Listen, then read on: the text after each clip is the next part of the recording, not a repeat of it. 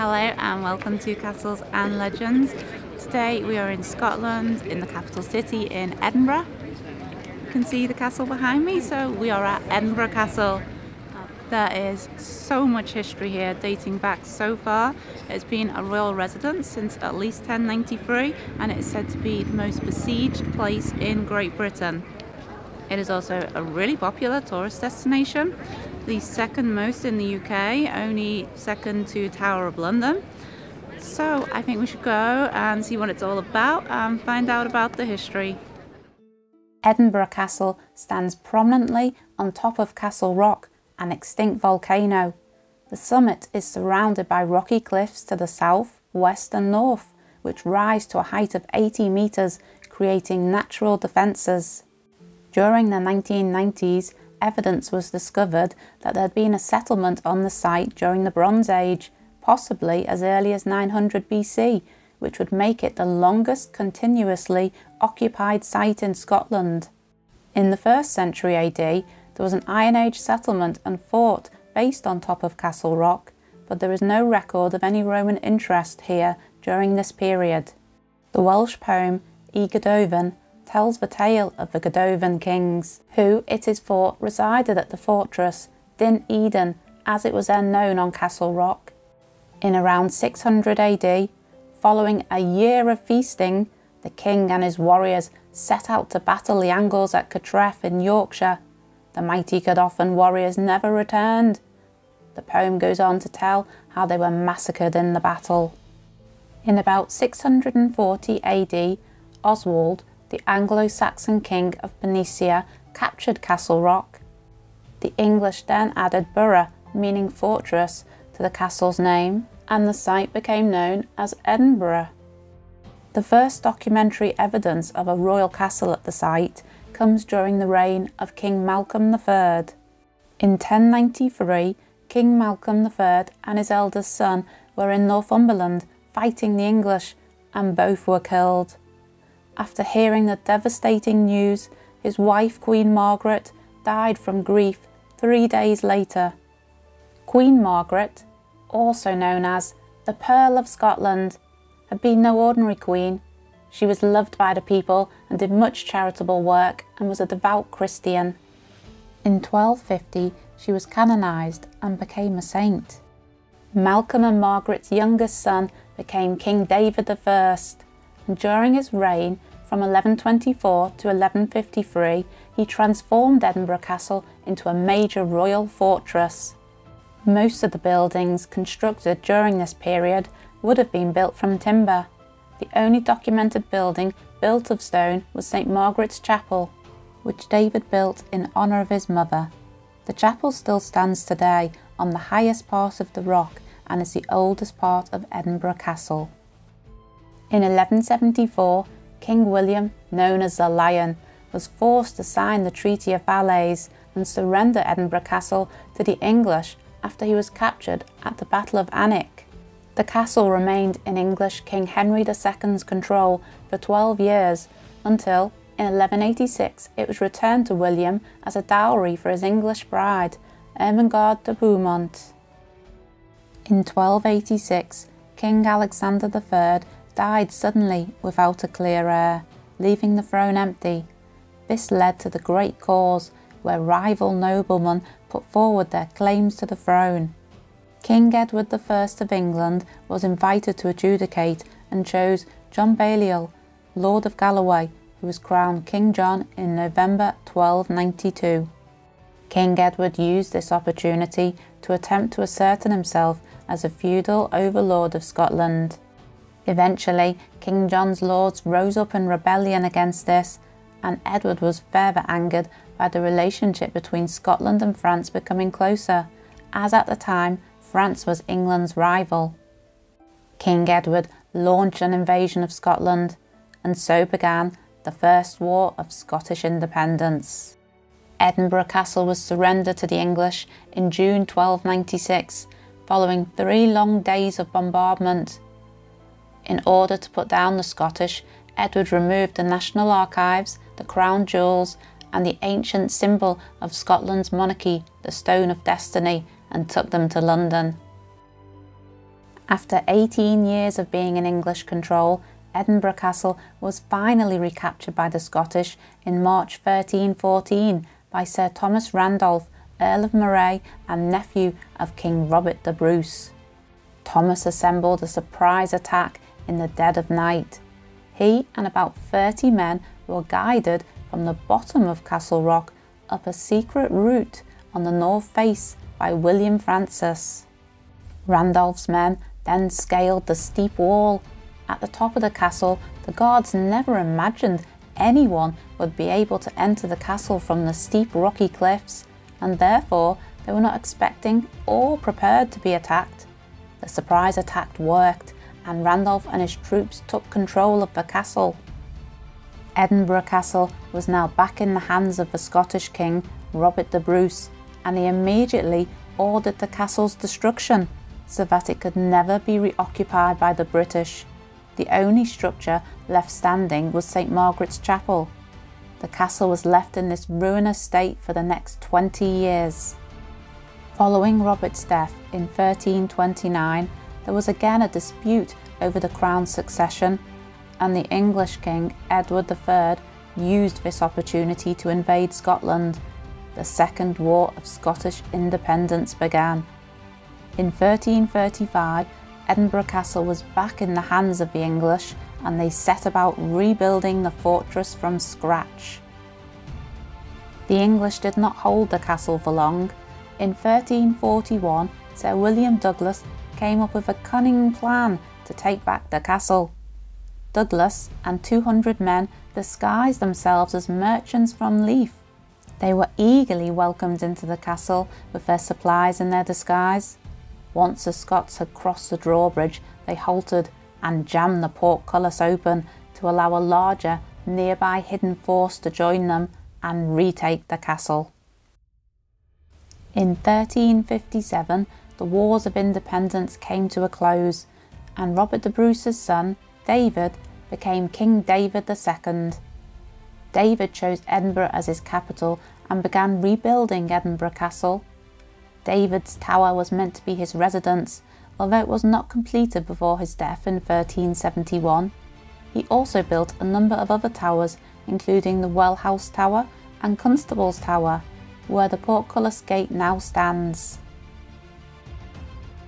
In 1437, the 6-year-old James II was crowned king, following the assassination of his father, James I.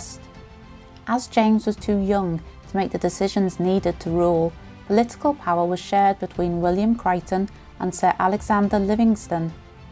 Crichton wanted to quash any political power the noble Douglas family might have or gain, so in November 1440, an invitation to dinner was sent to the 16-year-old William, 6th Earl of Douglas, and his younger brother.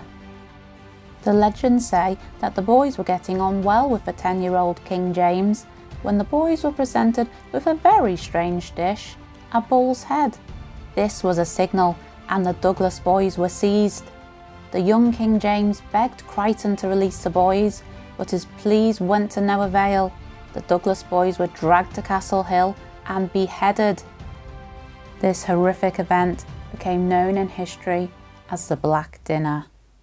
Following this bloodshed, you might expect James to have been more sympathetic to the Douglases, but it was James who personally killed William Douglas, the 8th Earl, in 1452, and in 1455 he besieged all major Douglas strongholds, thus crushing any remaining power the Douglas family had. During this period, construction continued at the castle. Crown Square was laid out, royal apartments were built, and a great hall was in existence, although it was not completed until the early 16th century. In 1464, the current approach road up the northeast side was built. James II was also well known for loving guns. Behind me here is Montemeg, the ultimate weapon of mass destruction for its day. It arrived in Scotland in 1457 as a wedding gift for King James II. Cannons were also to be James's downfall. In 1460 he had laid siege to Roxburgh Castle. He was standing close to one of his cannons when he ordered it to be hastily fired. The cannon exploded, killing James. Edinburgh Castle was increasingly used as an arsenal factory, and by 1511 it was the principal plant in Scotland.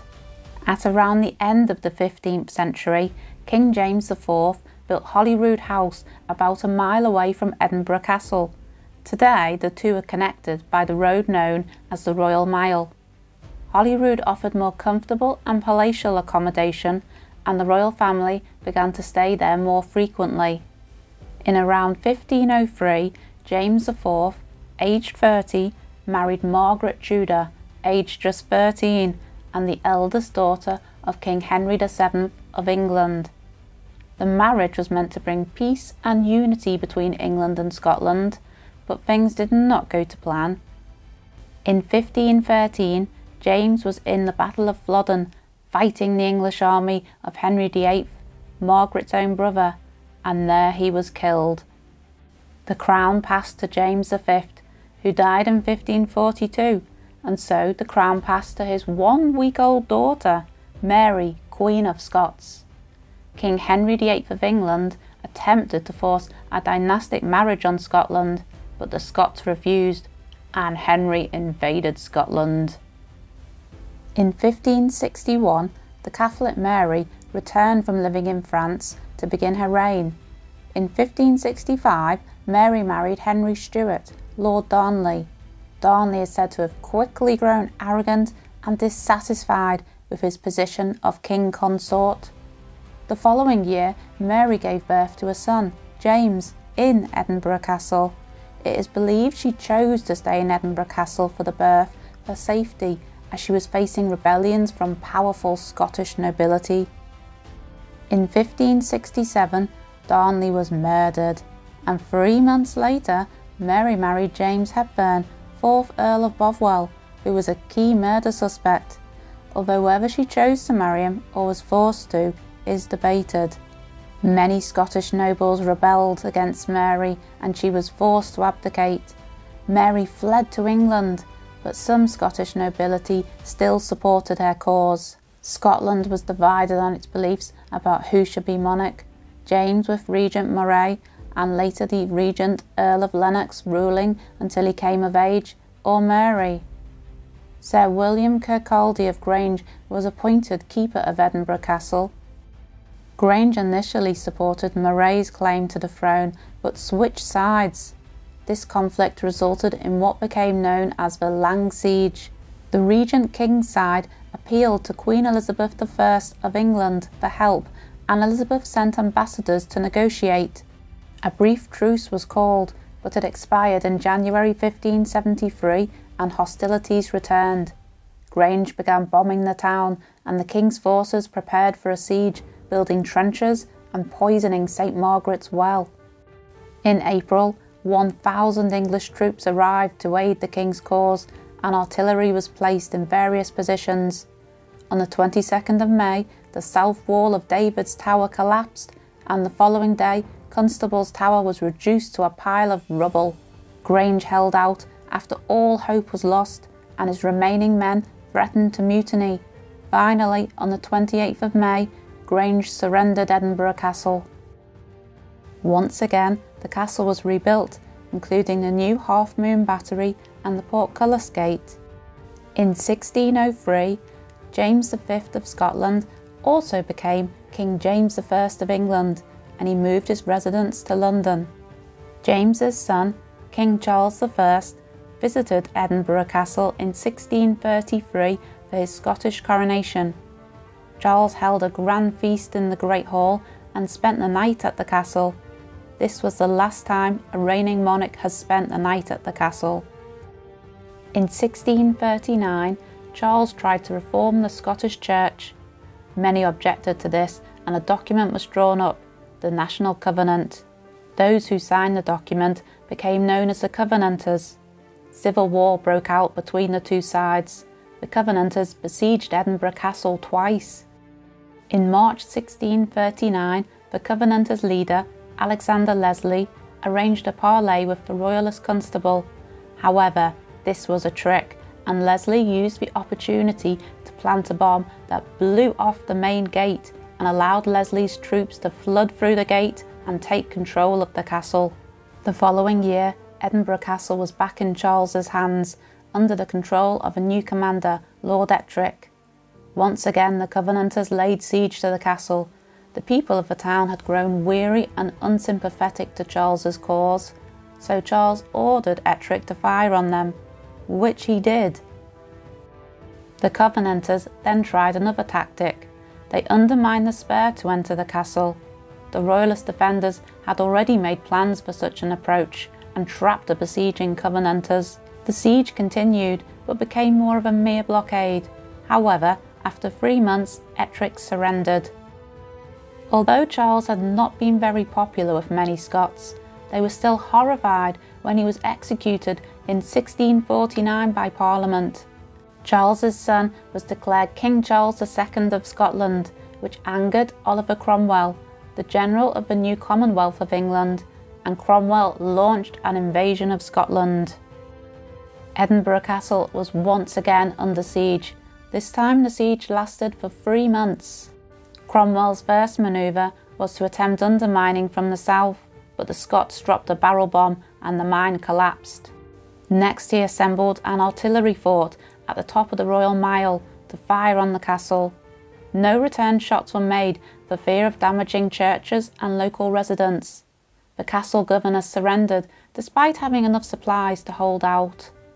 In 1660, Charles II was restored to the throne as King of England and Scotland. From around this point until 1923, a full-time standing army was garrisoned at the castle. In 1688, the Catholic king, James VII, was deposed and exiled in what is known as the Glorious Revolution, in which James's Protestant daughter Mary and her Dutch husband, William of Orange, became the only ever joint sovereigns. These events led to the first Jacobite Rising. In 1689, Edinburgh Castle was held by the Jacobite Duke of Gordon, but was besieged by the new monarch's forces and their heavy arsenal, which included mortars. 3 months later, all food and water supplies were running scarce, and Gordon surrendered the castle. In 1715, another Jacobite rising began, with a rather embarrassing attempt to capture the castle. Approximately 100 Jacobites, led by Lord Drummond, set out to scale the castle walls with assistance from members of the castle garrison.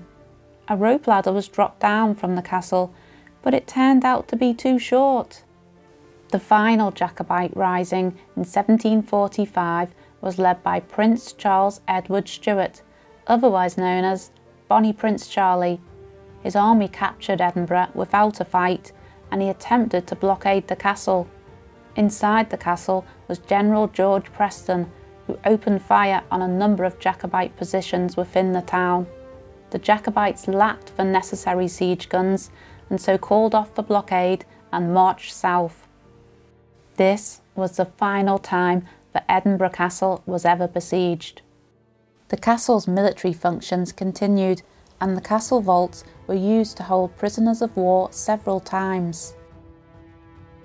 In 1995, the castle became part of the UNESCO World Heritage Site of the Old and New Towns of Edinburgh. So we've just come out of the castle. We spent, I think, about just over 3.5 hours there. You could spend longer if you want to read about every exhibition in there. There's a lot to see in there. And if you like military history, there's a lot on that, a number of exhibits and museums in there. The views over Edinburgh are incredible, a lot to see and do here, very enjoyable. If you've enjoyed this video today, please give us the thumbs up, hit that like button and subscribe if you've not already, and I'll see you again on another adventure.